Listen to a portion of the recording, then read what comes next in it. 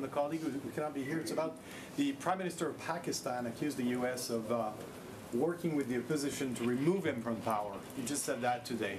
What's the White House reaction to this? There is absolutely no truth to that allegation. Yesterday about the meeting in India with senior administration officials. Wondering now that those have wrapped up, do you have any newfound confidence that India will decide against maintaining oil trade with Russia, or sense of what came out of the So I don't have any specific. I knew you were going to ask this, and I need to follow up with specifics because I don't have any. Additional specifics to read out beyond the fact that they were productive conversations. Daleep Singh, the Deputy National Security Advisor for International Economics, had really good discussions with his counterparts.